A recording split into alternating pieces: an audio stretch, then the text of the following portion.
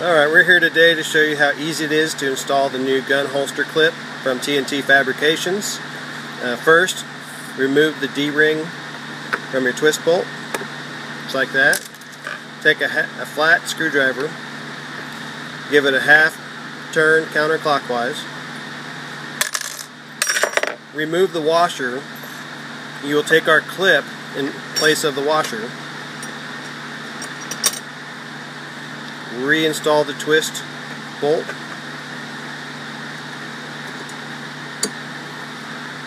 Snug it up nice and tight, and that'll give you flexibility to turn it sideways or vertical depending on what type of holster you have. But it should be a nice snug fit. We have a belt loop style holster here as shown, and slip that in, and then the key is to make sure that the back catches on the back hook.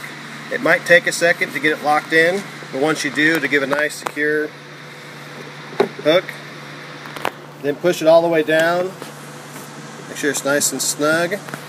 Then you can install your firearm just like that, and that's it.